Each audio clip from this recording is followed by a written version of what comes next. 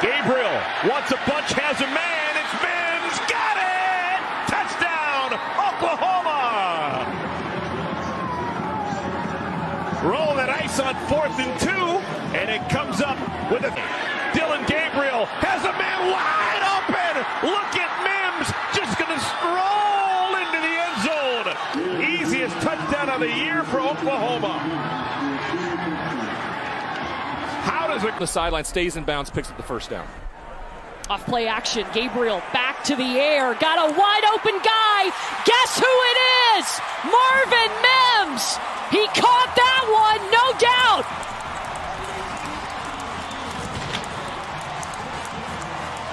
Good job by Dylan Gabriel, uses his eyes, and then Marvin Mims just splits the corner and the safety and is all alone. Perfectly thrown ball, outside shoulder, gently into the hands that you talked about. 2nd and short. Gabriel will do just that.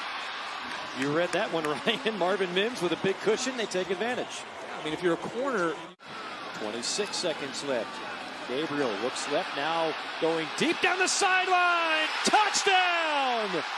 Marvin Mims!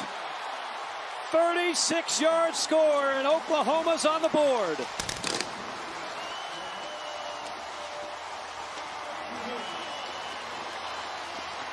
Does a tremendous job, looks back over the middle, holds that safety, and then is able to find that pocket right down the left side.